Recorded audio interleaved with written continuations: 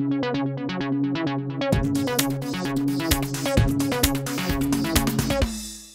first aircraft I flew in was the Vickers Wellington. There was only 6 in the crew.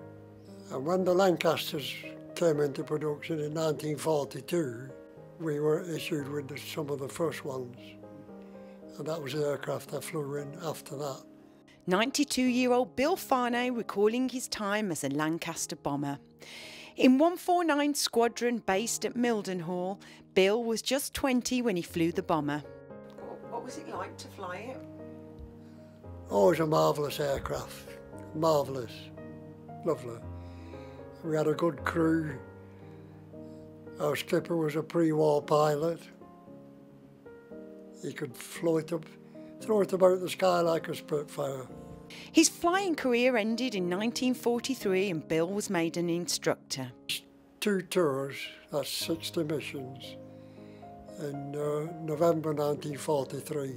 Then I was made an instructor on the East Coast. Used to go out over the Wash in Anfield Hampsons,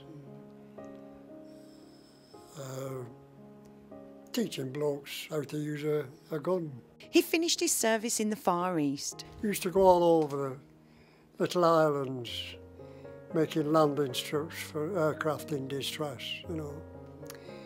And we were on our way to Okinawa near the end of the war when we got word the Japanese had surrendered. So they turned the boat round and sent us to Hong Kong.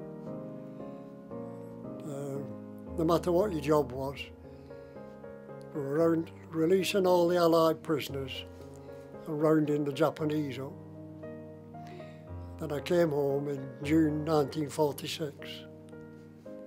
That was the end of it. Bill is just one of 40 members from the Armed Forces Far East Veterans Association who gathered at Himley Hotel over the weekend for their annual reunion. Veterans Association was set up about 15 years ago. We're all members of all the different armed forces, Army, Navy, Air Force or the Merchant Navy, who all served out in the Far East up until the handover of Hong Kong in 1997. So we all served in Hong Kong, Singapore, Malaysia, Borneo, places like that. Newest member Reg Pearce from Wolverhampton served in the Royal Engineers between 1946 and 1953. We're all ex-servicemen. We've got age groups from sort of 50s up until we've got Bill, who's 92, who was in the Second World War, and it's really good because we get together and we're all like-minded. Sedgley entertainer Kenny Craig entertained the veterans over the weekend.